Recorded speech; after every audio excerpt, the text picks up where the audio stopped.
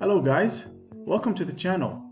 My name is Enu and this is the first video. I'll be making a tutorial about how to make procedural clouds in Cinema 4D using Arnold engine.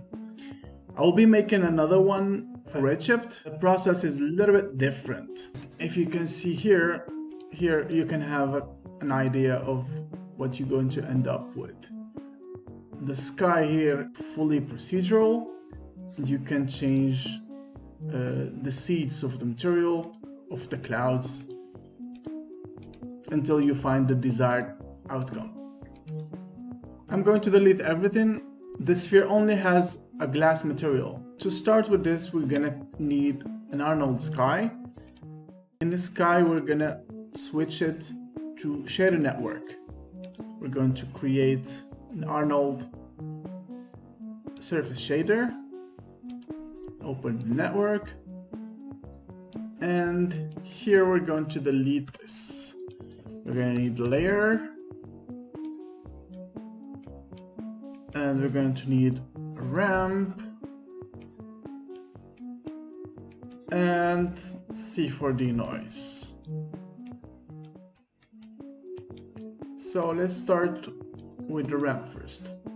In the ramp, first of all, we need to switch the tag to V. We have some presets here for a sky. Let's see what we're going to have here. So let's connect the material to the color channel. And I'm going to fire up the IPR. So yeah, this is what we would expect.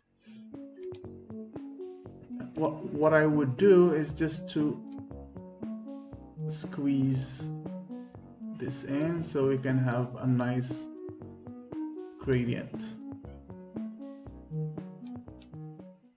All right, perfect.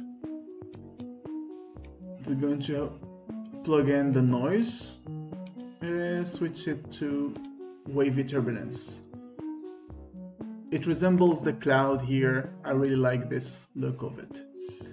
You can play around, make it bigger or smaller. It depends on the scale of the scene. You can tweak the details of the clouds. So let's keep it just as it is for now. And we're going to plug everything into the layers. Ramp goes to layer 1 and the noise is second layer.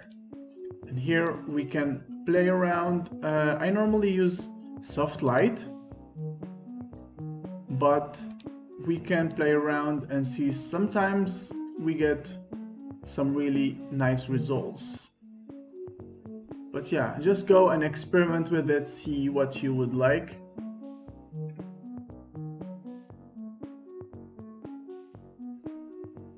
Just have fun with it. I would keep it for soft light for now. And if we want to add the sun to the sky, which is natural, we can do that. Let's rename this to clouds. I'm going to create a new sky and we're gonna switch it to physical sky. I'm going to fire up the IPR. Let's turn off the clouds. This is the regular sky. Where is the sun?